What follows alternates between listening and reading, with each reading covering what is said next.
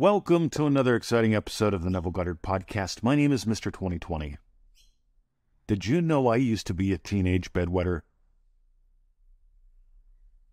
I went from that to being a teenage black belt. I was told when I was 12 I'd be crippled by the time I was in my 20s. That's far from the truth.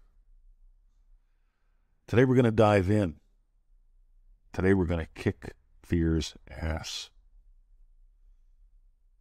Let's dive into the Neville Goddard podcast.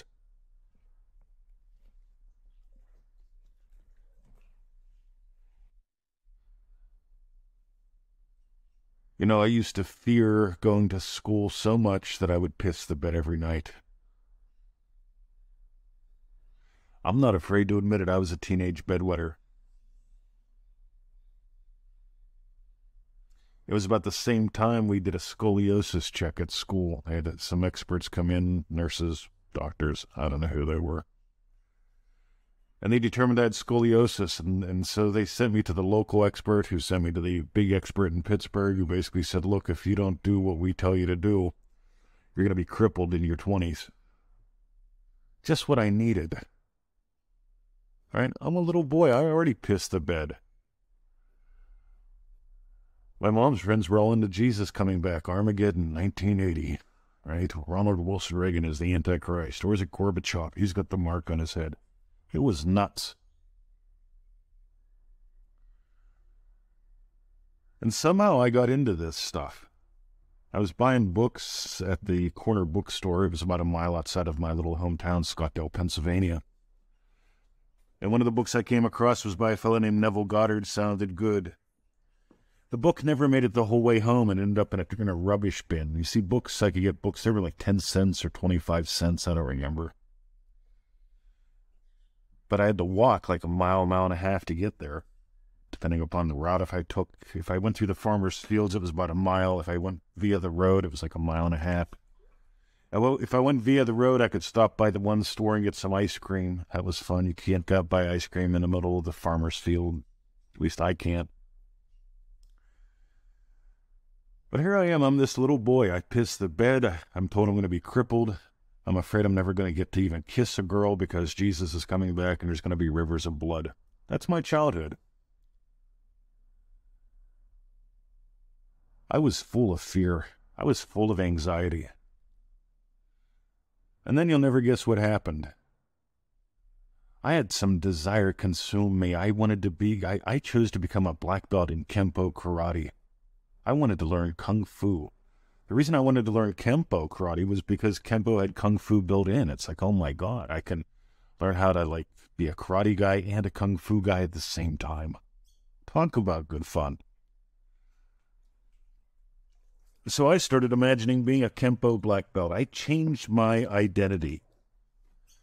Because as a Kempo black belt, I'm obviously not crippled up. I'm obviously not pissing the bed. I'm obviously, Jesus has not come back. There were not rivers of blood. Because it takes a couple years to get a Kempo black belt. I fell so in love with that me that I became infinitely curious. Because here's the problem, guys. I lived in a little town, Scottsdale, Pennsylvania. There was nobody teaching anything. And when you know if it was a matter of weeks or months, it wasn't long at all. They passed out little handouts, little mimeograph things from the local Scottsdale YMCA. And a fellow named Rick Poxtaller was teaching Kempo karate. Wouldn't you know? I signed up, and my adventure began that moment. Because what I dreamt about was now becoming physical. The adventure actually began the moment I assumed the identity. And I've been exploring how to assume identities ever since. Because I tried as a little boy to manage my emotions. They sent me to counselors in school. I even saw a speech pathologist once. They said, they thought I had a speech impediment. And they said, he doesn't have a speech impediment. He's just not confident. He doesn't feel like he has anything to say. I felt like I had tons to say. I felt like nobody was listening. Can you tell I've changed a few states along the way? Let me tell you something. This shit works. And it begins like we shared in the other episode. Your emotions and your mentals and your physicals are not changing anything. They are what gets changed.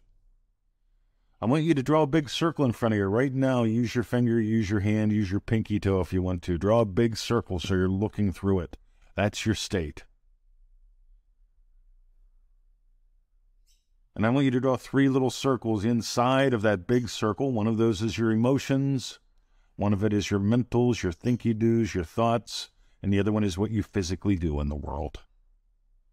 Your emotions, your thoughts, and what you physically do in the world, those all come from your state. They're the pancakes on your plate.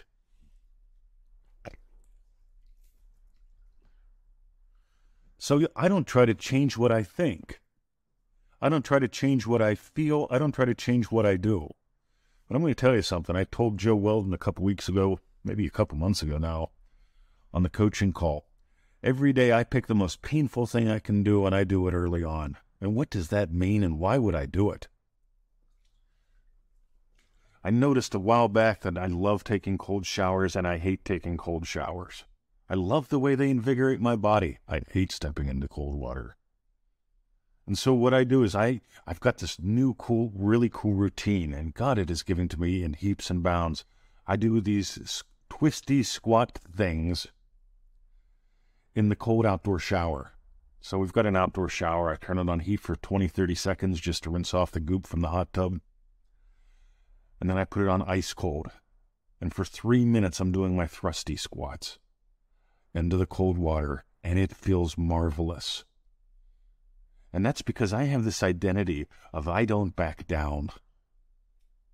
Neville kept returning to a couple things, one of them being your imaginal experience changes your physical, your mental, your emotional experience. Your experience changes your experience. And 2, he did talk about identity-based manifesting. He didn't call it that, but he talked about it a lot. Who you're being in the world. You don't attract what you want, you attract who you are. And so I went from being that teenage, honest to God, teenage bedwetter, afraid I'd never kiss a girl, told by the doctors I had scoliosis and would be crippled in my 20s. By the way, by the time I'm 18 years old, I'm visiting a chiropractor because I was in a car accident. And I've put on the chart that I had scoliosis. He goes, you don't have scoliosis. All right, he sent me to another specialist who confirmed I don't have scoliosis. Where'd it go? Where did all those health conditions go? Where did PTSD go? I stopped making room for them. You've got so much room on your plate. When you change your state, you change what's inside of it. But I want you to notice, what state are you giving life to today?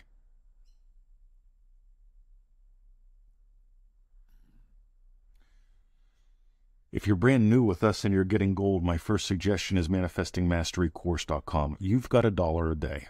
It's a $97 course for a 90-day program. Here's one of the objections I hear, right?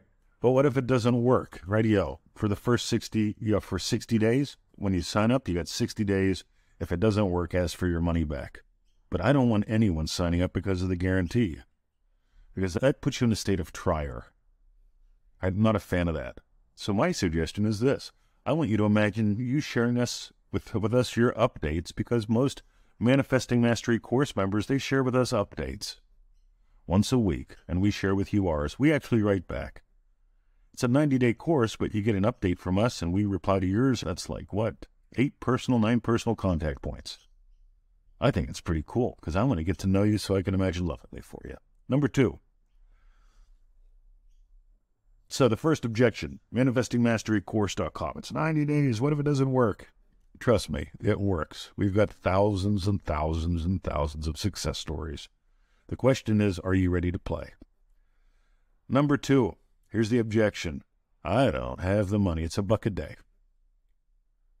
Right? That's it. It's $97 for a 90-day program. By the way, when you start laughing at your objections, you realize you've changed size, you've changed states. What would they say if I took this course? What would they say if you changed your life? You get what would they say if I did. That's a state. That state's creating emotions in you. That state is creating mentals in you. That state is preventing you from taking action in all kind of areas. And number 3, I don't have time, Mr. 20. It takes about 10 minutes a day. All right? About the amount of time it takes to drink a cup of coffee, the amount of time it took to listen to this podcast. 90 days of a very specific proven sequence we've been teaching for over 10 years. That's manifestingmasterycourse.com. Sign up today. It is guaranteed. Don't sign up because of the guarantee, because I don't ever want anyone signing up with I'll give it a try, I'll give it a swing. It probably won't work because that other shit I didn't do didn't work either. Right. Time to make a change. You get that's a state. Change your state. Let's dive in. Have a lovely day.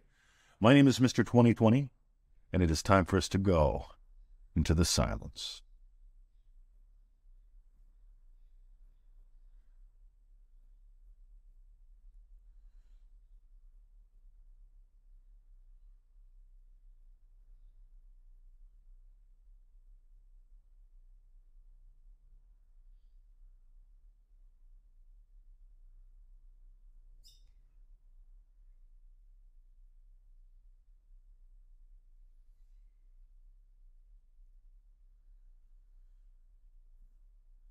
Dive deeper. Be blessed. Thanks for listening. Have a great day.